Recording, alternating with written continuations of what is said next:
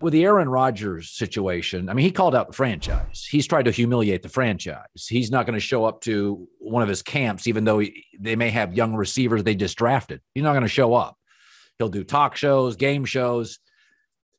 And I think to myself, boy, I almost wonder if Green Bay would be better with an owner who could get on the phone and bark at him a little bit and say, hey, pal, but they don't have that in Green Bay. The other day, Mark Murphy said he doesn't have a 3-year contract. He's got 3 one-year contracts. And I thought, I don't know if he's going to be there for 3 years. I mean, where is your line in the sand on not having leverage with a star, being publicly humiliated by a star, having him not being accommodating? I mean, some of this stuff I look at and think, man, I know he's talented, Bill, but this is a lot. I mean, you go out and take shots at the organization. You can do it with no owner, but it's a lot to deal with. I know, like Deebo, he's talented, but how would you have handled this? Well, Mark Murphy is a not only a very smart guy, but a former player. And so he understands the chemistry of the locker room. He understands what the trigger man does for you. He understands the dynamic that guy brings to the team. And, you stretch that rubber band as far as you can stretch it in order to win. Now, in Aaron's case, what was shocking to me was he had to know that Devontae was leaving. He did. He had to know it. And yet he still took the money, knowing that he was going to be bereft of his number one receiver. So that tells you, common sense tells you it had to be about the money. That's what it was about. Not get me a team, not let me put my stamp on the offense, not let me bring Tommy Clements is as good as Tommy is, but let me get my contract done here. So there's nothing wrong with that. Every player should do that, but to do it in a disruptive way is really stretching that rubber band. And now, not showing up at minicamp after you've gotten all this money, and the offseason program after you've gotten all this money, that one, even Mark probably has difficulty with that. As mature as he is and as experienced as he is, as one of the people I respect most in this business, it's got to stick in his craw, and it would in mine. I mean, owner or no owner, I think I'd sit down and say, listen, we need to get some things straight here. It's interesting. The consensus among many in the media was you got to pay Deebo Samuel. And I said a week ago, time out. He plays very physically. He's been hurt multiple times.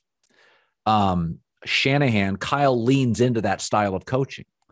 He loves Kittle. Deebo Samuel, I said, I couldn't pay him huge money because then my top 2 players, Kittle and Deebo, are injury prone. Where my primary rival in the division, the Rams, Jalen Ramsey's not injury prone. Aaron Donald's not. Matt Stafford's not. Bobby Wagner's not. Cooper Kupp's not. I got to consider my division. I got to win my division, right? And the Rams stars are never hurt. Well, Garoppolo's hurt a lot. Kittle, Deebo Samuel. So my takeaway was I get the Niners saying, we're going to listen to offers. Is it ever difficult, Bill? You love a player. He just won you a playoff game. He has incredible value. And you're going to get heat by a lot of people for not doing it. What do you do with a Deebo Samuel? Man, oh man, that is the ultimate dilemma for a GM. It's the ultimate dilemma. Yes, because you love the player. The chances are you love him as a person too. The contribution he makes is unique. The attachment he has to the franchise and to the fans is also strong and unique. And his personality and style of play, along with the tight end, really says a lot about what that football team is. Yes. The backs are interchangeable. I mean, they can bring backs off the street, literally, and play well in that system. but you got to have that great receiver, and you got to have the great tight end. So how do you make that fit?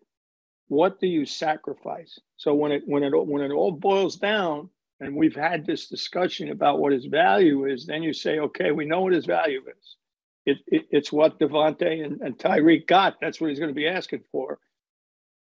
What do we have to sacrifice in order to accommodate that? That's where the dilemma comes in. And so you have to have a system of football on defense, because the offense is where the money is. You just pointed it out. You have to have a system of football on defense where you can feed young players, less expensive players, into the equation. And the Rams are doing it. They let Reader go, right?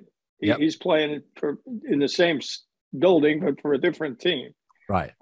Because they are not going to pay linebackers, because they got to pay Cooper Kupp at some point in time. Right. So the question is not, do we keep Deebo or do we put him out on the market?